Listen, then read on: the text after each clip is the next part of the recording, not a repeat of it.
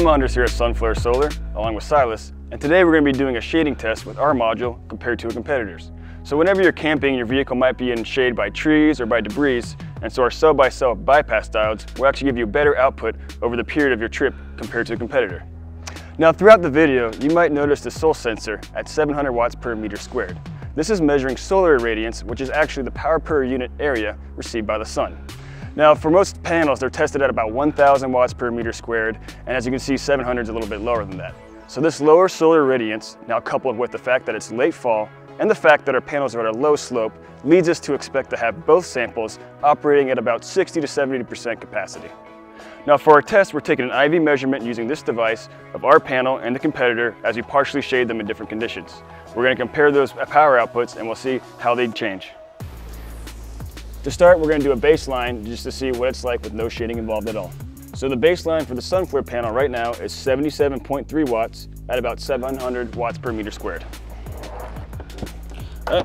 Next, we're going to connect this to the competitor module and get a baseline reading for that. Thank you. So the competitor right now is at 71 watts at the same solar irradiance. Now we're going to use boards to cover up the panels in different situations and then once again take readings as we go. First, we're going to cover one row of the Sunflare solar panel. And now we'll take a reading. So with one row of cells covered, about the 6th of the module, it is now at 52.25 watts. Once again, at 700 watts per meter squared of solar irradiance. So now we'll go to our competitor and we'll do the same thing.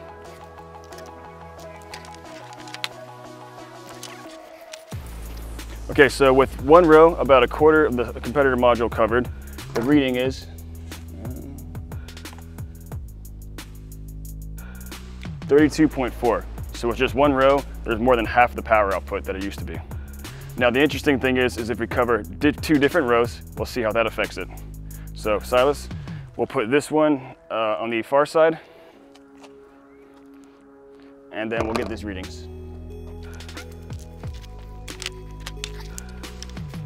Okay, so now with two different rows shaded, the power output for the Sunflare module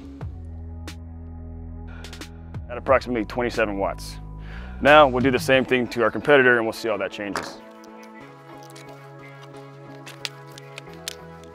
All right, so now with two different rows covered for our competitor, the power output is 0.2 watts.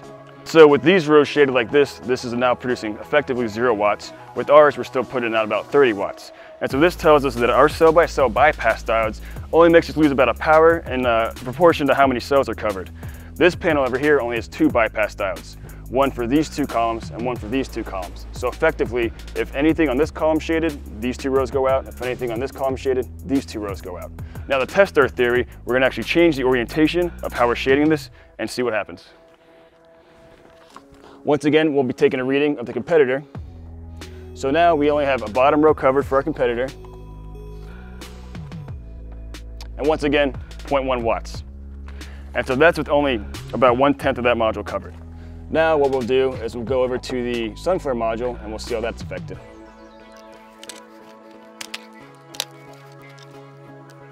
So as expected, our module is still pumping out 55 watts, the competitor is pumping out 0.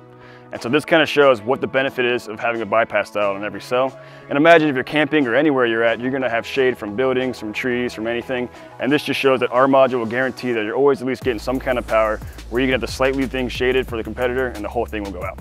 All right, just to get a little bit more information, some data, we're going to move these panels around the cells and we'll see what the power output change is like. So for the Sunflare panel, we're going to move it to about the middle of the module. We'll get a recording here. And still, the module's putting out 50 watts of power. Now we'll do the same thing with our competitor.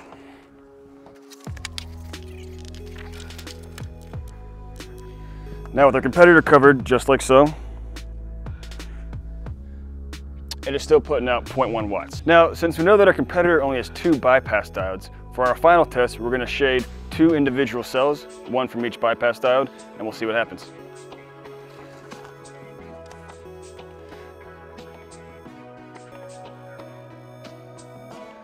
All right, now with only 2 cells shaded, the output is only down to 9 watts.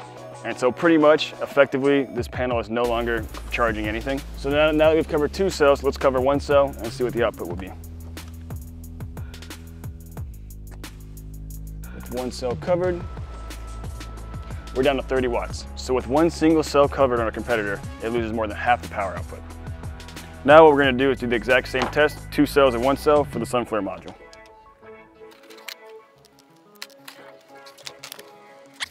So now, Silas, if you could cover 2 cells individually.